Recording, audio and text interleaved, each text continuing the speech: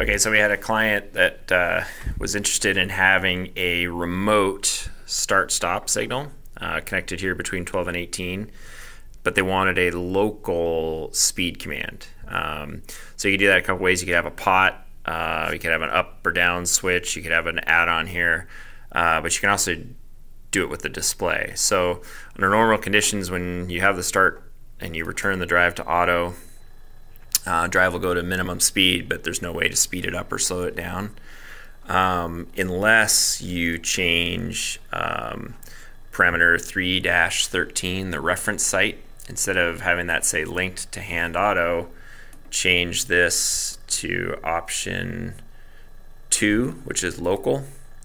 And what that does is it basically, even though the drive's in auto and the start stop is made, it changes the screen back more like the override screen, like the hand screen. So from here, this allows you to, to go down, to go up. We'll go back to there's 20 hertz, 30 hertz, 40 hertz, 50 hertz.